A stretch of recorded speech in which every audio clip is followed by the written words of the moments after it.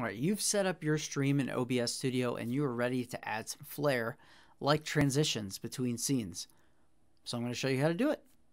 Here we go. Okay, so what I've done is just added a couple scenes that have a different image. That way you can see the actual transition that we're going to add in action. So we've got a scene here with Super Mario, and then the other scene's got a nice tropical background. Now you'll notice that when I click between the two, there's just a slight crossfade.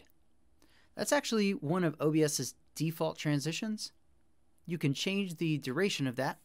So let's go like 800 instead of 300, and you'll see that now it fades a little bit more slowly. So just keep increasing that time to increase the crossfade time.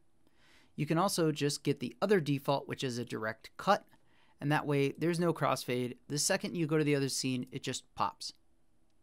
All right, so there's the basics. Now we're going to add an actual animation. Real quick before I actually add it, I just want to mention that I will get to the information that you or your animator is going to need to know in order to prepare the correct kind of file for this. So just stick around afterwards and I'll explain it. All right, so what we're going to do is we're going to go over this scene transitions area. I'm going to click the plus and I'm going to click Stinger. Now you can call it whatever you want. I'm just going to leave it as Stinger. Click OK. Now you want to find the actual video file. So click Browse. Find your file. And now you want to add your transition point. So my file is 2 seconds long. So I'm going to set it to 1000 milliseconds, which is the same as a second. And the reason why I'm doing this is because the halfway point of my file is at 1 second. And I want to make sure that my transition covers the entire screen before the scene that basically will be underneath it as it finishes will already be changed. We don't want it to swap too early, and I'll show you what that looks like in a bit. Everything else should be fine. Go ahead and click OK. Now when I transition to the other scene, we should see a wipe animation. And there it goes. And if you noticed, you don't actually see the scene change underneath it, even though there is transparent areas in the wipe. Now, if you need to get back into the properties of this to change anything, just click the gear as long as your stinger is selected here and go to properties. And then you can get back in here and change stuff. One cool thing that you'll notice is there's a preview transition button. If you click that, it'll actually preview your animation and you can see it swaps from A to B, showing you that your transition point is not early, it's not late. Now, what's nice about this is that you can preview your transitions while you're live without your audience seeing it. And that way you can make changes and stuff like that. Now, I'm going to show you what happens if you don't time your transition point correctly. So with a 2-second file, what happens if I put the transition point in a really way too early spot like 50? Click OK, and now watch. See how the scene changed before the wipe happened? Yeah, you definitely don't want that to happen. I'm also going to demonstrate what it's like if your transition point is too far along. I'm going to put it at 1800, which is almost 2 seconds, but not quite. And watch what happens. See how the scene changed later in the wipe than it should have? So let's go back, and we'll fix that. For 2 seconds, we're going to make it 1 second. So the transition happens right in the middle of the animation. There you go. Okay, another thing to keep in mind that's really important. Whatever is shown here is now the global or default transition between every single scene. So even if I add a new scene, see, it even played the transition while I added the scene. And let's add an image and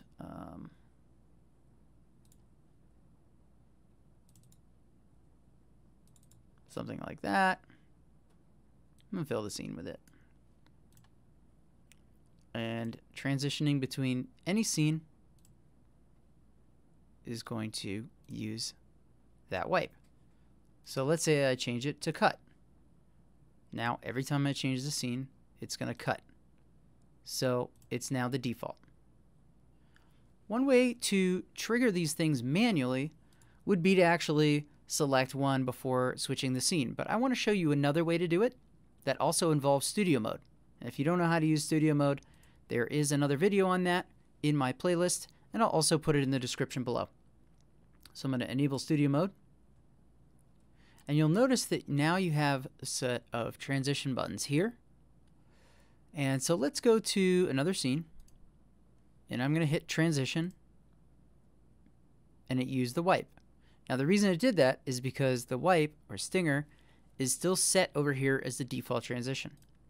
If I click fade and then transition, it will fade. Now we've got some quick transitions that are already added by default, which are the cut and the default fade.